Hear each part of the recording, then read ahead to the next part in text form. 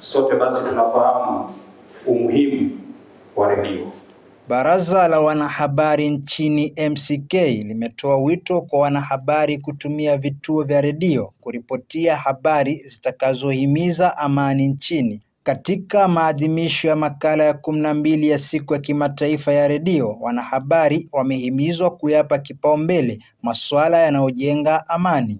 Shughuli hiyo iliyofanyika Mombasa ilihudhuriwa na wadau mbalimbali wakiwemo mkurugenzi wa MCK Bwana David Omoyo, gavana wa kaunti ya Mombasa Bwana Abdulswamad Sharif Nasser, naibu chancellor wa chuo cha kiufundi cha Mombasa Peter Gichangi, miongoni mwa wengineo.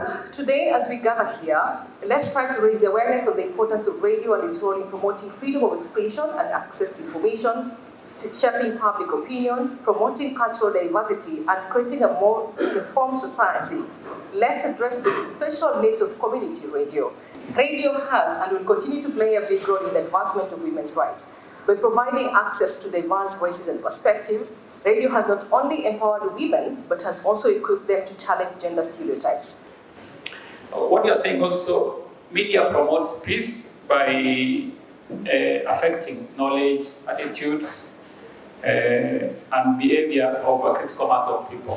Aidha, umuhimu wa redio katika jamii, haswa katika kueneza sera muhimu kama kutetea haki za wanawake, kukashifu itikadi potovu, pamoja na kuelimisha jamii, maadili mema ni mojawapo ya masuala yaliyoangaziwa. We use radio listening groups to provide educational content and programs that empower or improve literacy, address issues like the FGM, sexual harassment, and especially sexual harassment within the newsrooms. Radio should be seen as a unifying tool, and we must therefore strive to have broadcast with equal representation of different cultures.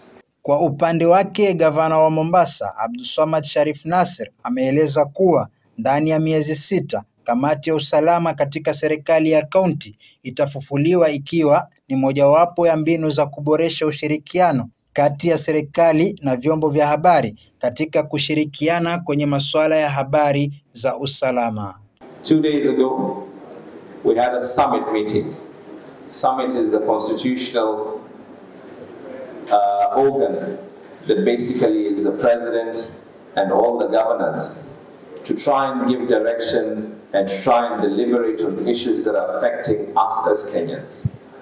And one of the things that was resolved in that meeting was that within a period of 6 months, the county security committees will be revived under the chair of the county governors. So the onus is on myself to provide leadership, and I'm hoping that the FM stations will work hand in hand with us, not just the FM stations, but the radio stations and all media will work hand in hand with us so that we can be able to enhance that element of peace and security within our areas. Nikiripotia runinga ya Al Shifa, jina langu ni Munyifaki Omar.